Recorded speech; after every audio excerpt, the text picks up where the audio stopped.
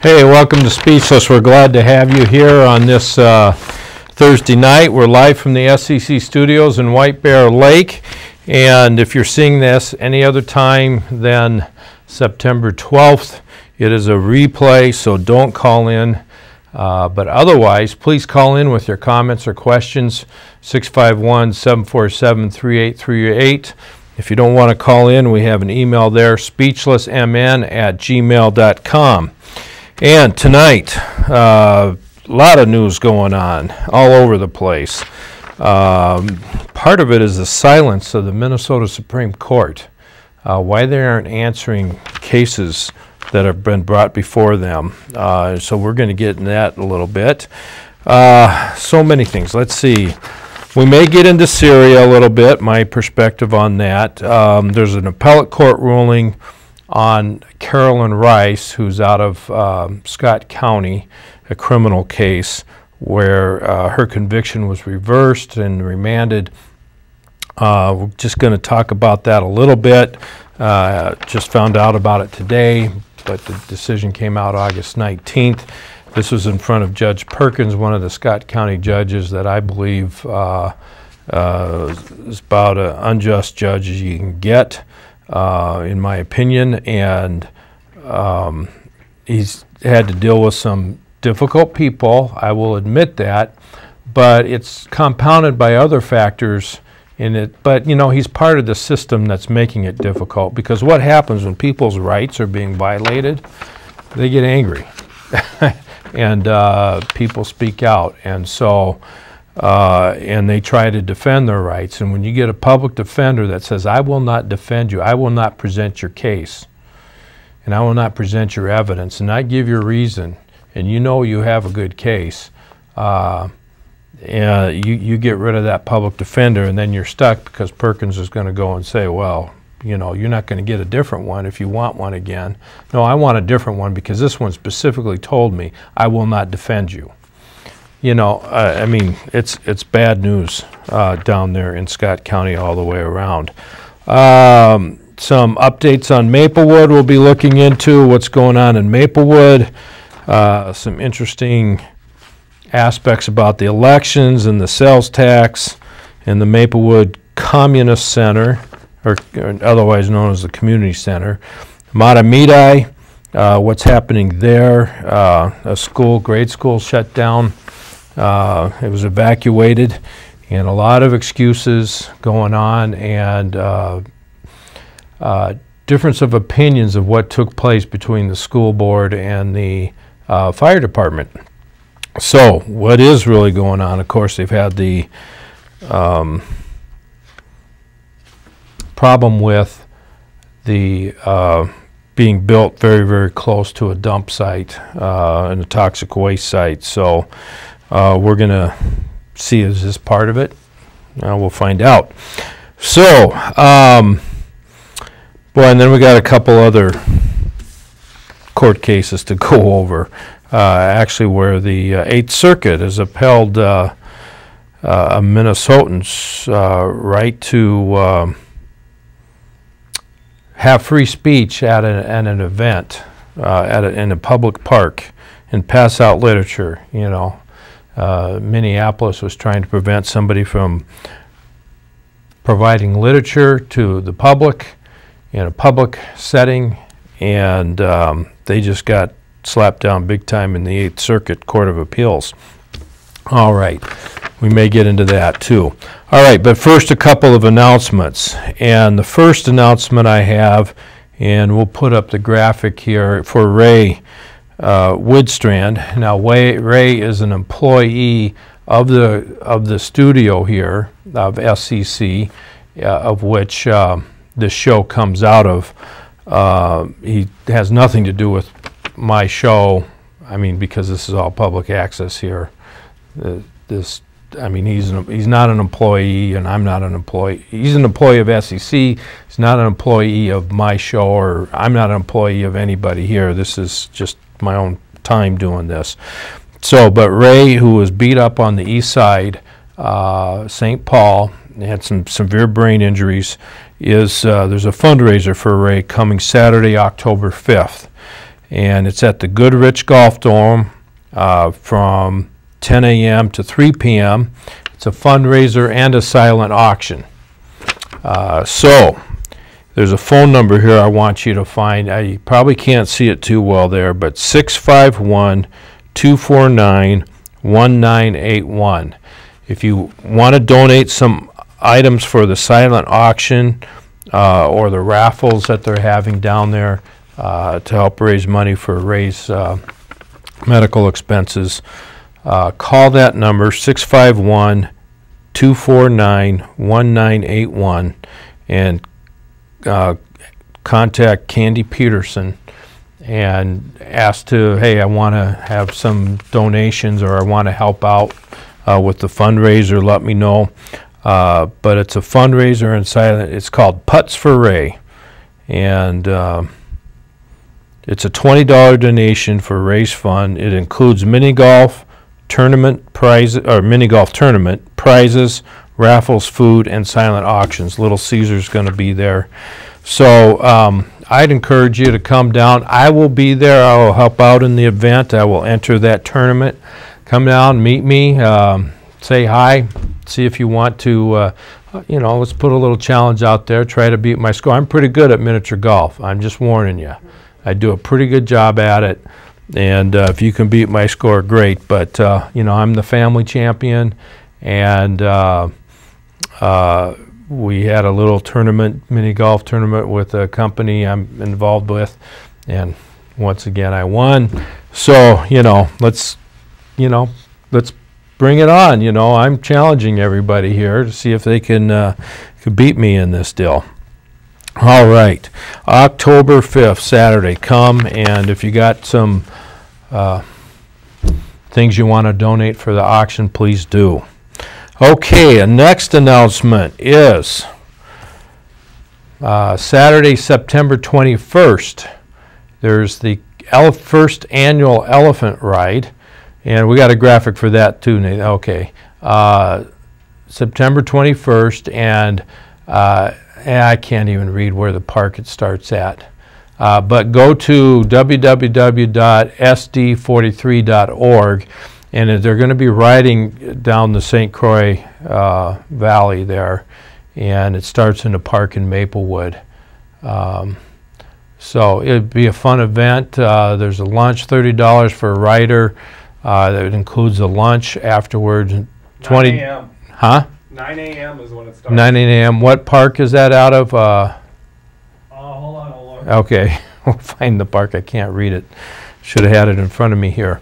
9 a.m., but there's a lunch also. There'll be speakers. It's a political rally event, fundraiser for SD 43 and Senate District 43. Pulled pork, picnic. $20 if you don't ride. I don't ride, but I'll be there at that picnic also.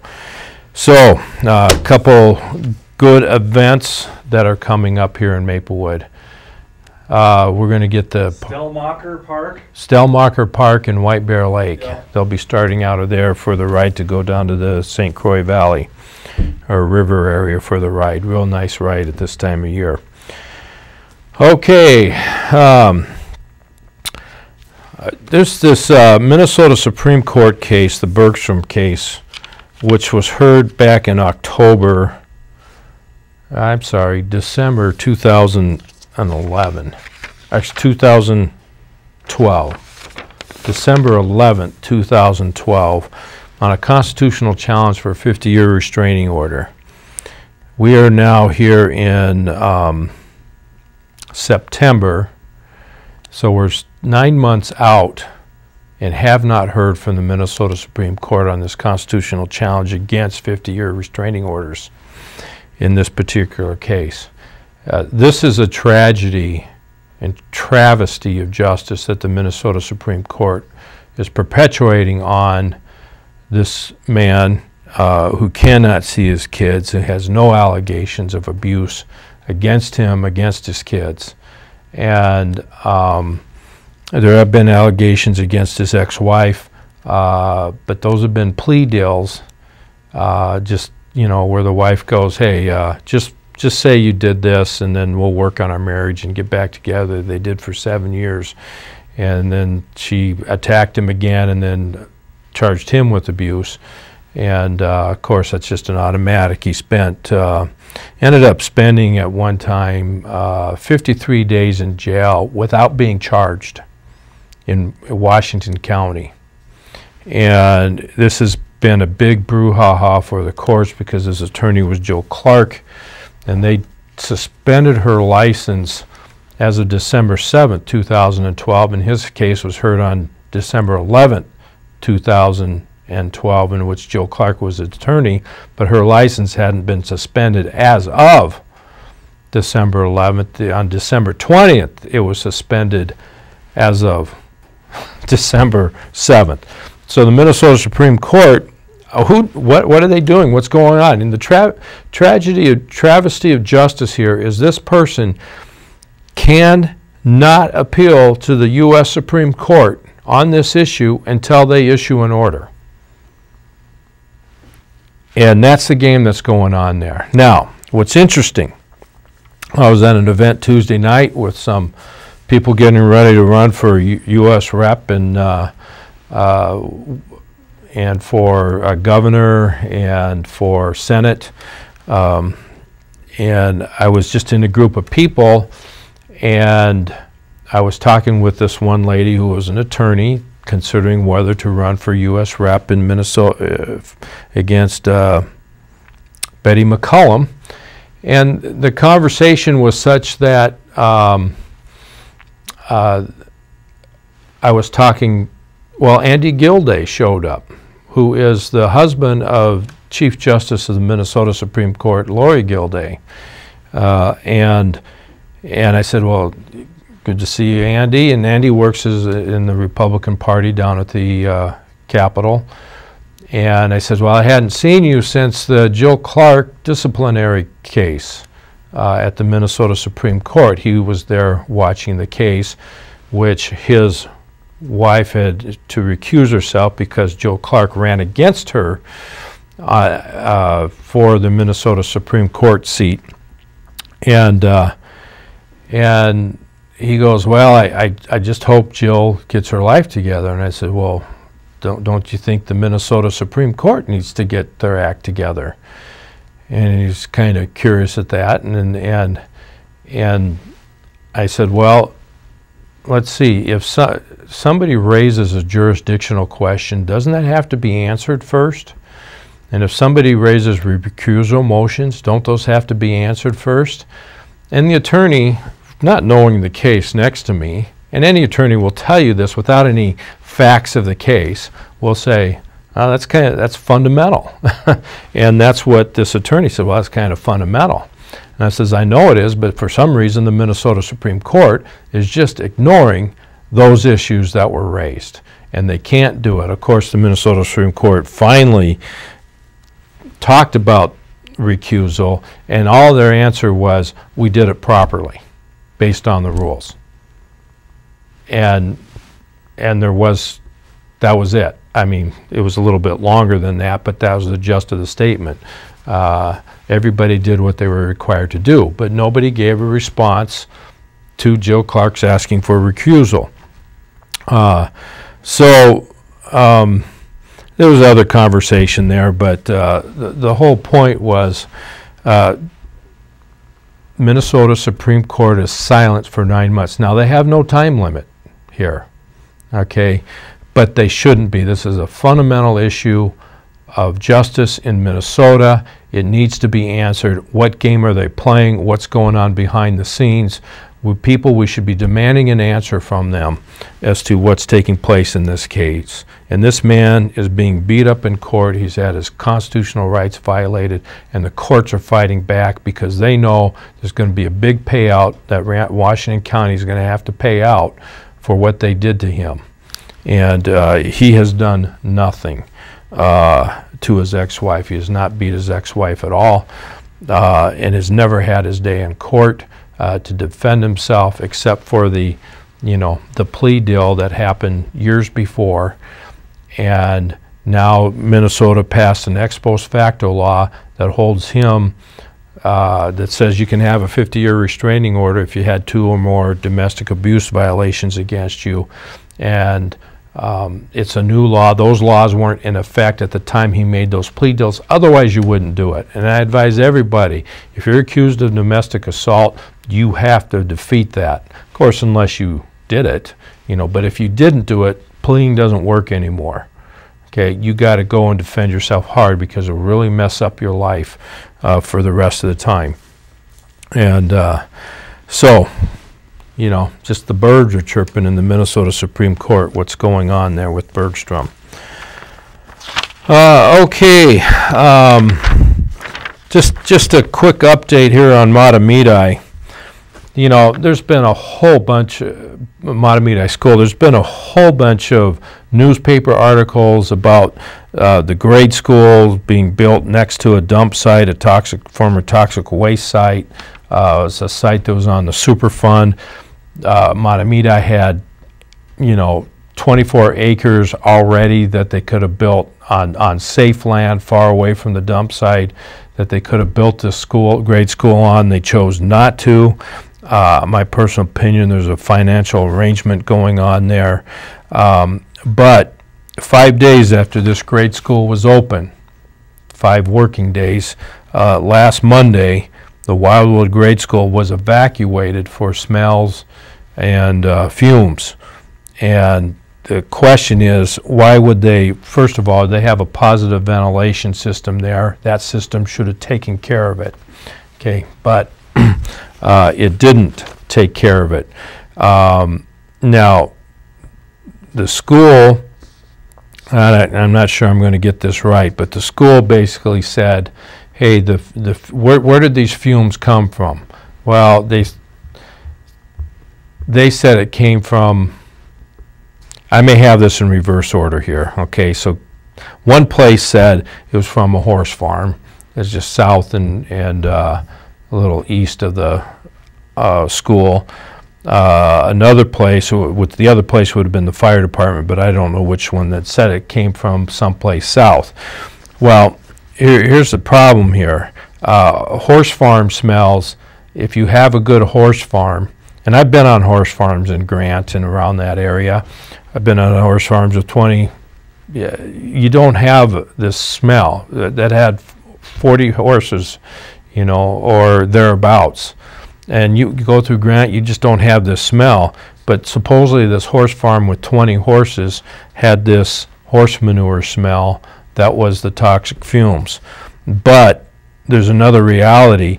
Just south of the school, not far, there's even closer to the school, there's a natural gas substation there.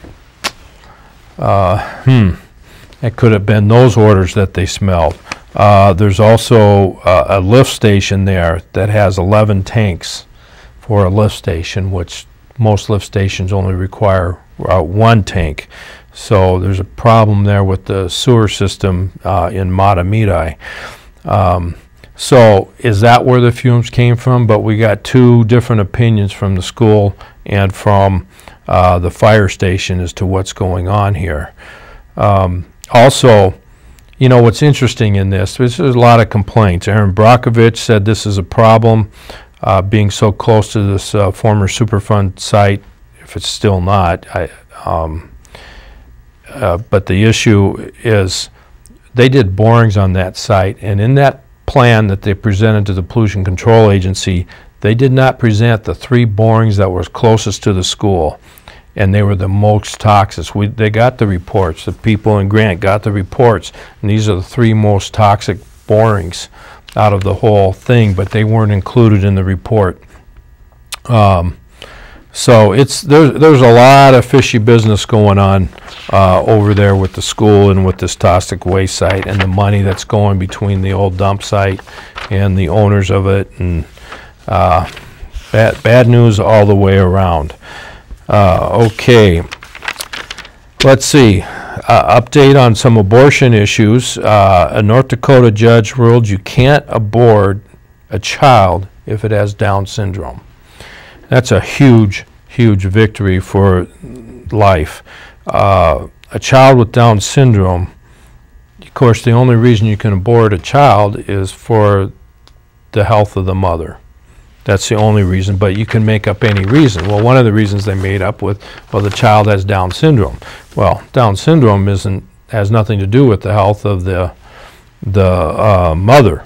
So the North Dakota judge ruled, can't do it if you got Down syndrome. So this is a real victory in North Dakota. Now, Colorado's got a little bit of a problem taking place right now, is that Colorado's just passed a natural rights law. And the purpose of passing the natural rights law is it gives flowers the right to life. Now, I guess that could be a good thing if it extends to the point then that humans have the right to life, but it doesn't. That's not what they're doing there. But that's how crazy it is. Now, do flowers have the right to life if it's flooding in Colorado? Is it flooding in Colorado? Yeah, it is. Do they have the right to life? So do you have to stop the flooding so that flowers could live and spend billions of dollars so that there are no floods or runoff when there's excessive rains? Interesting stuff. It's a weird world we live in. Another thing, okay.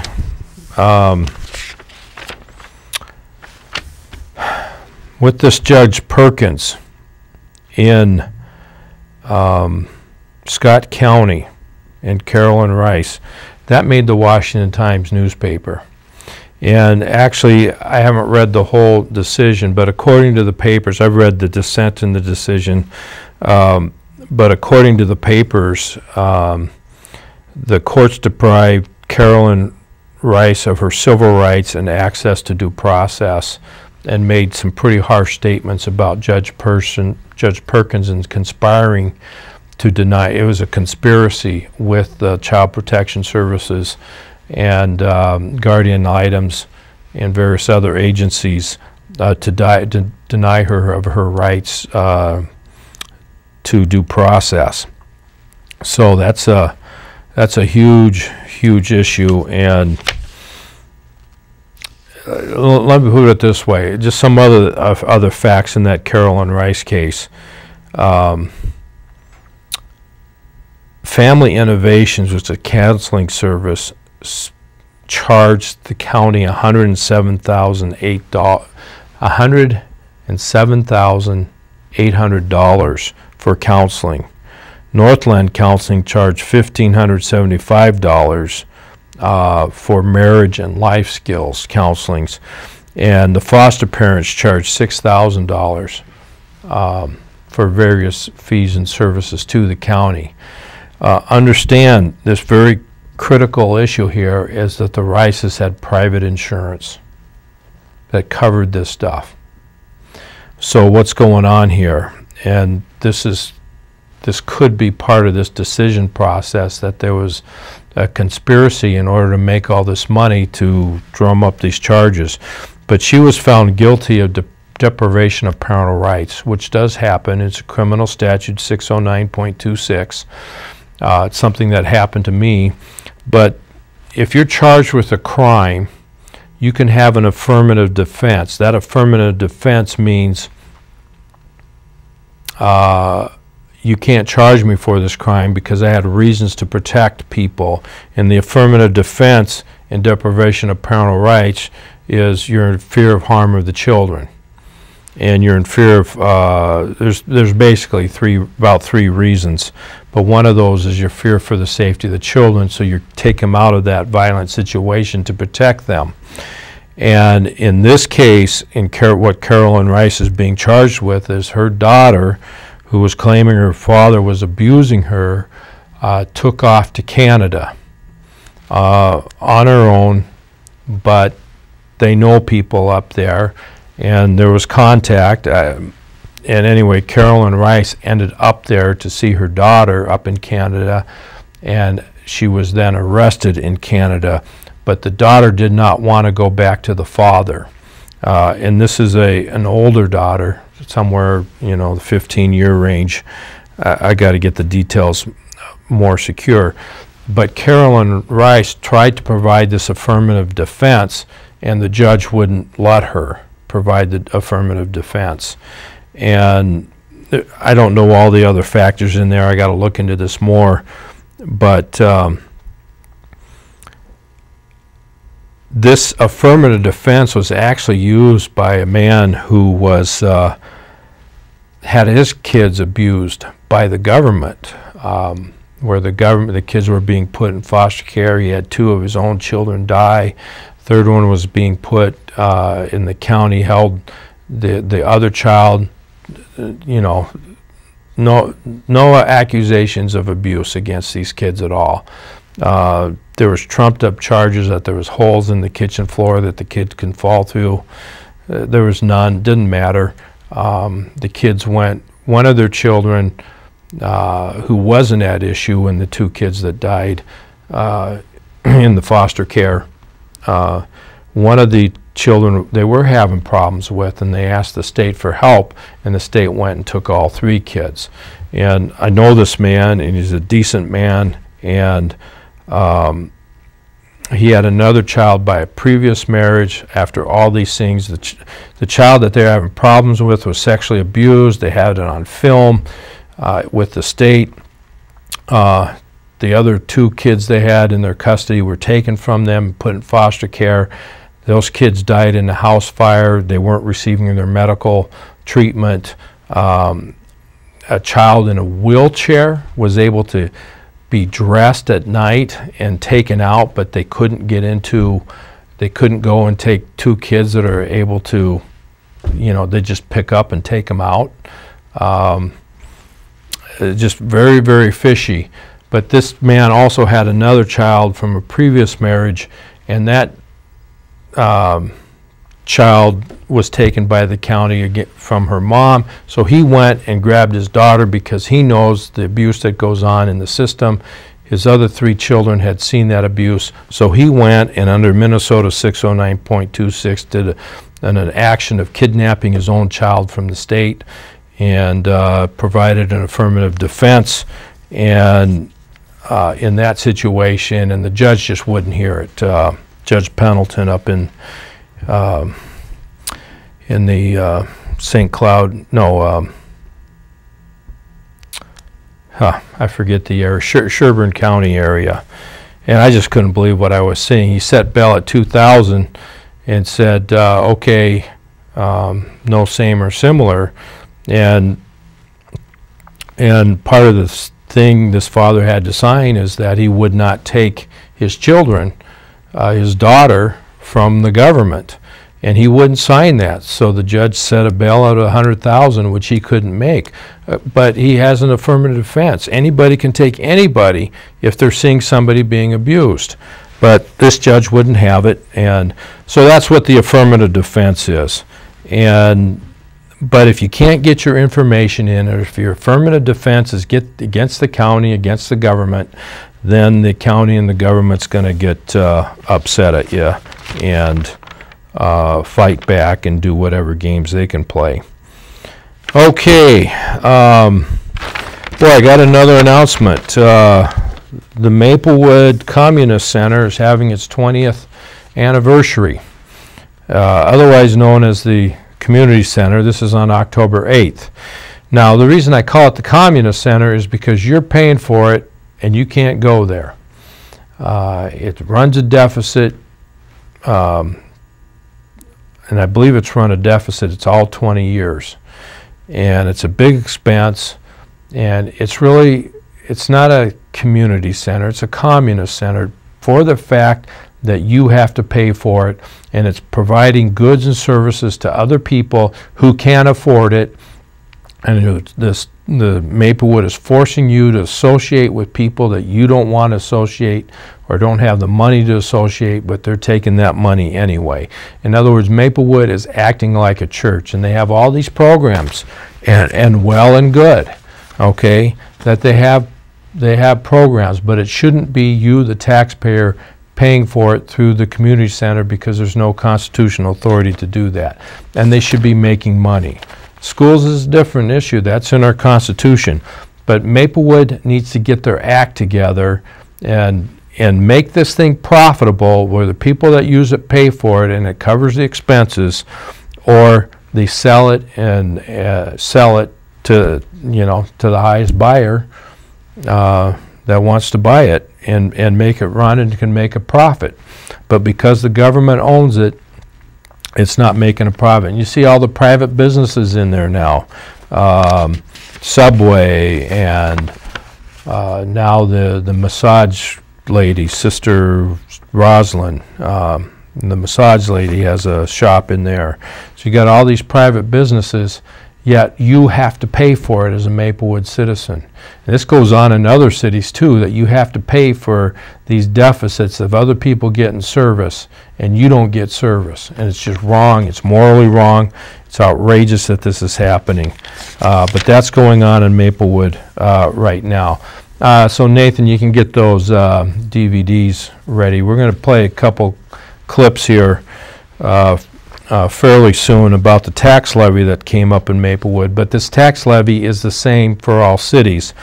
But before we get into that, just a couple issues on the elections. Nora Slawick is running for mayor, and I was able to read her divorce decree, and I remember, of course, she's good at taking your money and giving it to the Vikings, and again, another forced association. You have to pay money to organizations and people that you may not want to associate with or be involved with, but your money's going towards that. That's her mindset. That's a communist mindset. It's a bad mindset. It's destructive, and it kind of tells you the nature of that kind of individual. They're not good people. So now you can't spend your money where you want it because you got to spend it someplace else. And so anyway, got a copy of her divorce decree, and I really thought it was interesting that when she left the legislature, she cited that she needed to make more money. But she got a big settlement in 2011 of about $950,000 from her divorce. But there was something else going on in the legislature at that time too, and that was Michael Broadcourt's accusations of people sleeping around with each other, and they didn't get fired. I don't know if the situation, but there was a lot of people that retired at that time, and you saw a couple senators retire, and you know, usually happens at the end of the years, but you don't make up a lame excuse, and an excuse that's not even true. I need to make more money. She's making a lot of money off of interest payments off the divorce settlements for the $950,000. Made a chunk of about $300,000 at the beginning of the divorce, and also got a good chunk for child support, around $2,800 a month, plus the $4,000 plus in interest payments off the $950,000 that was owed her, plus her salary. She was making a good income and a good living, and it just, leaving didn't make sense. That could not have been the reason that she left, because she needed to make more money. Doesn't make sense to me. But you know, it could be, you know. But to say that she needed to make money, no, she had a lot. Okay, and then you have Kathy the Finger Juneman, who's disrespectful to her citizens. She's running again, and actually one of the candidates got a letter. Margaret Barron's got a letter from somebody out of Arizona that it said, but it was all post-stamped St. Paul and somebody Barrett, and just retook that picture, Kathy Juneman giving the finger, and said, see, you know, this is fake, this isn't real. You know, however, we all know it was real. It was on video. There's too many witnesses that saw it take place. The still picture is just a picture off the actual video that happened. But that's the nature of Kathy. And here's the real thing. That when these people were running, well, when Nora Slawick and Mary Abrams was running for the Democrat endorsement on this, they talked about Kathy Juniman, and they wanted to be trained to be a good city council person like she is. And she's not a good city council person in my mind, the way she treats people. And so just some of the little stuff going on in Maplewood. So somebody's sending out some hate mail to Margaret Behrens. Pretty bad stuff. Another thing happened in Maplewood in the city council meeting, that Mayor Rosbach said that the legislature really didn't do him any favors this year, this last legislative session. But there's a couple things here. First, he's criticizing his own cousin, Peter Fisher, who's the state rep for part of Maplewood. I think that was interesting. But did Mayor Rosbach forget that now Maplewood has to pay no sales taxes? They don't have to pay any anymore. That's a big money saver, somewhere around $100,000. That the Minnesota legislature also gave them around $3 million for the fire training center, the regional fire training center built in Maplewood. That's not a favor. Let's see, they gave, Maplewood approved a motion for a TIF for 3M, and the legislature approved that. So the 3M builds in Maplewood. That's a big deal. And then now Maplewood is receiving local government aid. That's a big deal. And so that's a whole lot of money coming into Maplewood and saving Maplewood that the legislature gave. And they did what Maplewood asked them to do with 3M. So we're going to show this video here, and it's Chuck All talking at the Maplewood City Council about a proposed tax levy. And you're going to hear some of this stuff as to why Chuck All proposed the 0% levy increase, because we got more money coming in, so we don't need a levy increase. But we can still have a levy increase of up to $3 million, around $3 million if we wanted to. But let's hear his explanation. Okay, if I can have the overhead, the PowerPoint presentation. Hopefully that technically is ready to go. There it is on the screen. So, Council, tonight, what Gail and I are presenting to you is that your request is to have some time to talk about where the levy is. Obviously, my recommendation to you was a 0.0% levy, and I want to explain a little bit about that and why that's at where it is. But tonight you have some options to either move dollars around in the levy or have a higher than a 0% levy. But we should talk about that a little bit and make sure you understand exactly where we are. So, as mentioned, my recommendation was at 0.0%.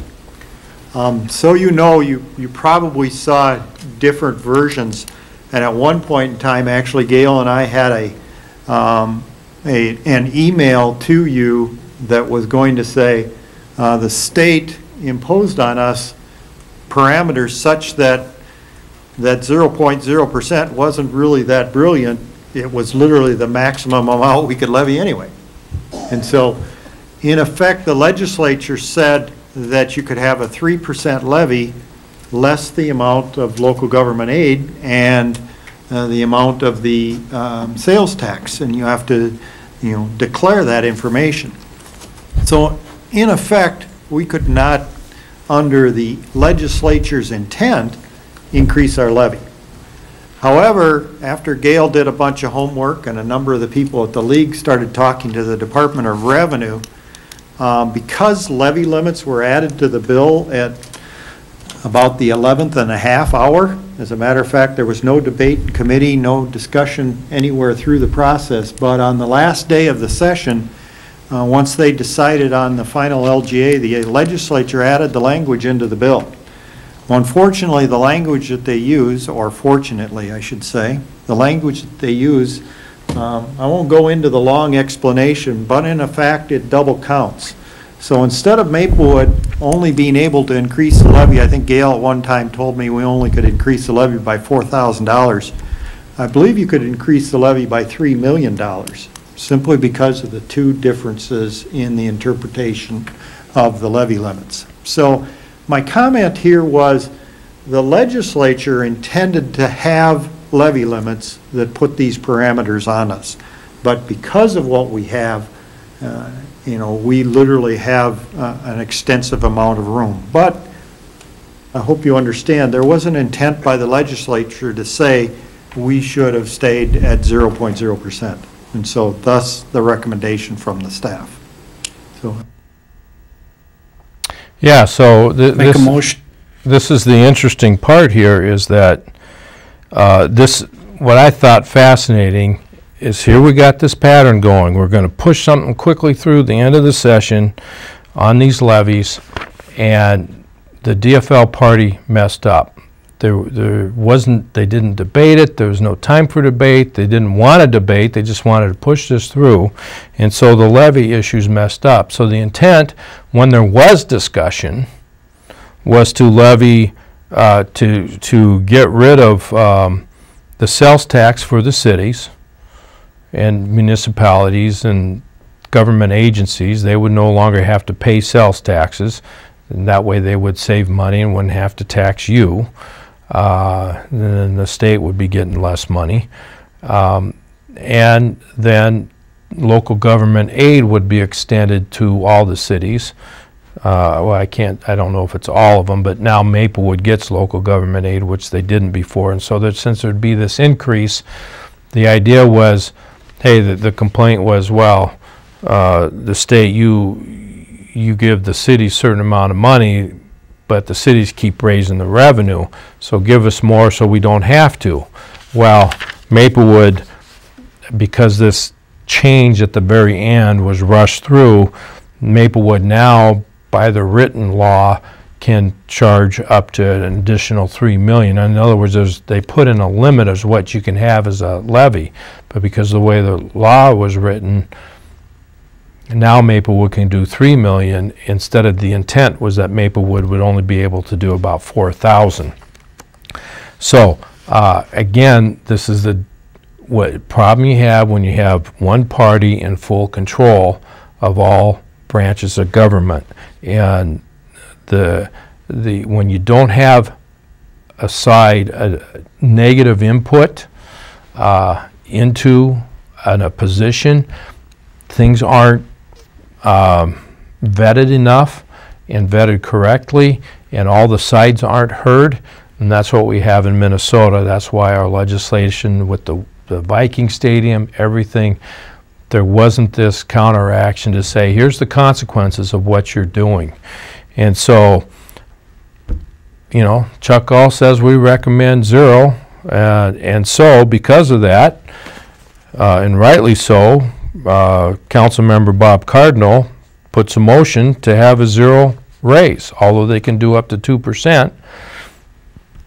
He recommended a 0, so let's hear what he had to say and see the result of that. The staff recommendation, City Council adopt the attached resolution setting the maximum city tax levy for 2014 at 0%, and that would be $18,439,130, and setting the date for the public hearing on the 2014 levy and budget for Monday, December 9th, 2013 at 7 p.m. As part of the regular City Council meeting, this levy combined with the proposed EDA levy of $89,270 will result in a total levy of $18,528,400, which is no increase over 2013, and it is a zero increase over 2013, 0%.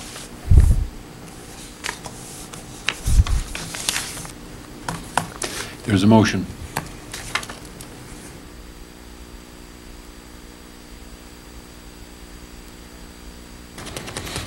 Motion dies for lack of a second. Motion dies for a lack of second. Did you hear the birds chirping? You notice how Mayor Rossbach just kind of held it out there a little bit? Just the birds chirping. Well, why didn't Rebecca Cave second that? That would have been a good campaign position, because you would have had a discussion and you could have voted down the motion after the vote, but you would have had a discussion and you would have put Kathleen Juneman in a tight spot. And now Kathleen Juneman's let free, because the big issue here is, people, they don't vote to raise the taxes until after the election. And this group will go for the full 2% raise. And they don't need it. They're making more money this year. And property values are going up. And so that's the other reason they don't need to increase the levy, because the property values have gone up. So with increased property values, you get more taxes for that. With the LGA, local government aid fund, you get money for that. With not having to pay sales tax anymore, you get more money for that. So, boy, they're just in this. They're going to spend money like crazy in Maplewood. That's why you need a new city council. That's why you need Diana Longry in there, Margaret Behrens, and Rebecca Cave better do the right thing and vote against any tax levy increase. I can see where somebody can say, let's put the 2% in there as an option, you know, and you know, so we have room to work with things if we need to work with things. That's the maximum they'll be able to raise it, and then vote it down if they go for it. I can see that happening, but she shouldn't have done it. Should have had a discussion right then and there. All of them should have. Kathleen Judeman should have had a discussion. Just because you second a motion doesn't mean you have to vote for it. And I hear them complain about that. You know, well, why'd you second it if you're going to vote against it? You know, well, big deal. You have a right to vote your conscience and what you believe. Maybe you wanted to just hear the discussion. You knew you had the votes in your favor. So it's a bad deal. Now, if Maplewood wants some more money, they ought to consider letting private industry develop some areas that are developable. So Aldi's wanted to go in just south of Premier Bank on White Bear Avenue by the Mall of Maplewood, and the city council wouldn't let that happen. Well, there's a loss of tax revenue. Another developer was before them again, wanting to put homes in an area that already has water and sewer to it, and Maplewood goes, no, we're not going to do that. We'll let you build there. We're losing out on $250,000 a year in tax revenue. And they had no reason. There was no understandable, justifiable reason to do that, except they didn't want to do it. There was a moratorium at one time put on developing that the city council did when the real estate was in a crash. That's understandable. That's gone. Now's the time to get loose of that. People are building, people are buying, and house prices are going up. If somebody wants to develop, let them develop. You know, their money's at risk.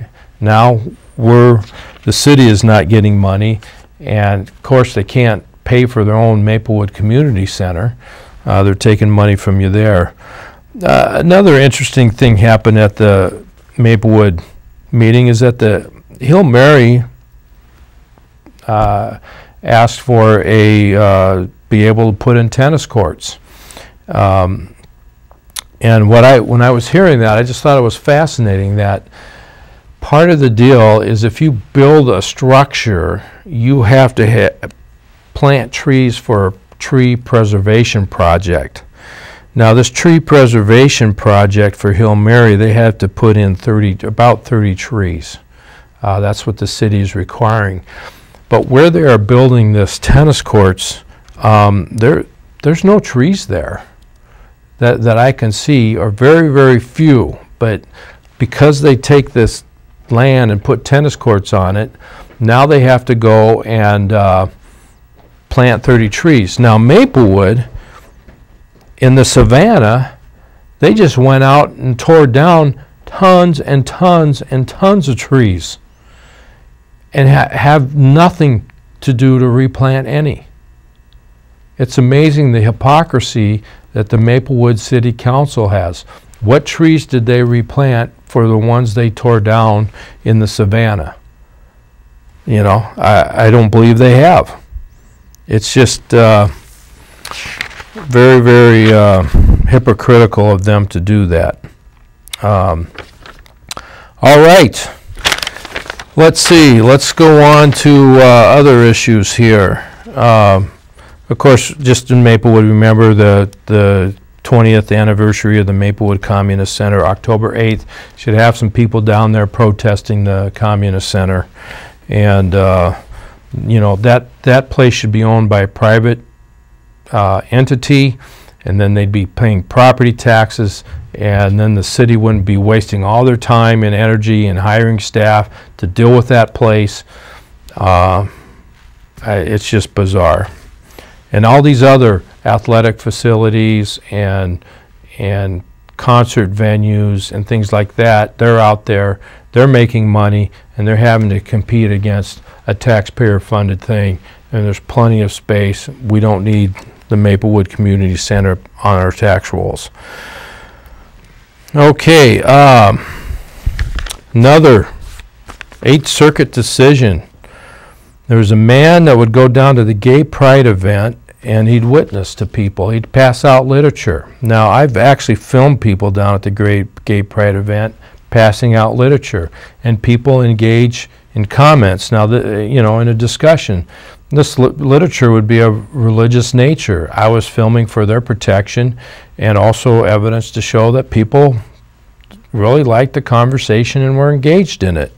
However, the Minneapolis Parks and Recreation Departments put a restriction on this person from passing out literature during the Gay Pride Festival.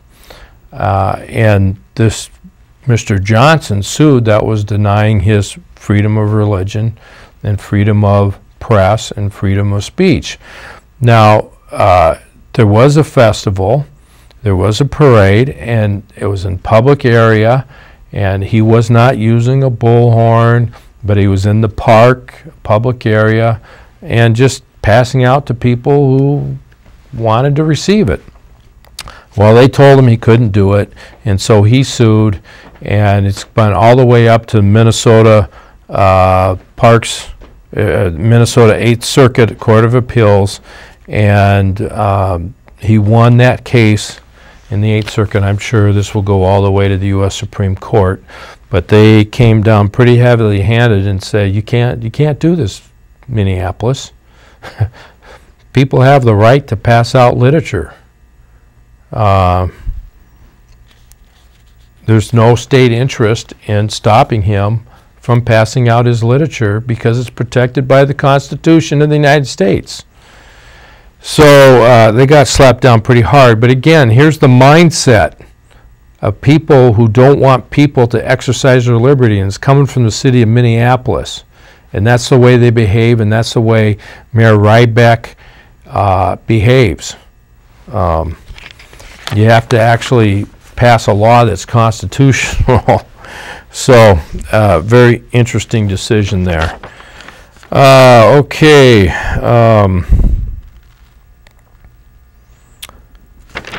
Well, folks, that's about it for today's show. We're running out of time here. Oh, a couple comments, brief comments on Syria. no matter how much we don't like Assad, like we didn't like Saddam Hussein, Assad allows many groups in his country to live and practice, and he let Christians worship and practice their faith in Syria. Okay, but you have the Muslim Brotherhood and Al-Qaeda in Syria who was fighting Assad, and Assad was defending his country from these people that were fighting him. And this is the wars that go on all the time over there in the Middle East. Okay, so we're at war with Al-Qaeda, but what Obama wanted to do was fund Al-Qaeda, who we're at war with, and go against Assad, who was allowing a lot of freedom for a lot of people. And this whole thing about chemical warfare, this is the first time we ever fought a country over chemical warfare. And Nancy Pelosi and Obama getting up there and decrying the deaths of children by chemical weapons, but they support chemical weapons for abortions where hundreds of thousands get killed. It's the hypocrisy to the core, and that's why our nation's in trouble, because we don't have a core. We don't have a foundation in our country anymore, and we're seeing that judgment come on us. And if this war happens, it will be the beginning of a big war. It won't be a small one, it'll be a big one. All right. If you don't stand up for other people's liberties, who's going to stand up for yours? And good men don't do nothing. God bless. Have a great week.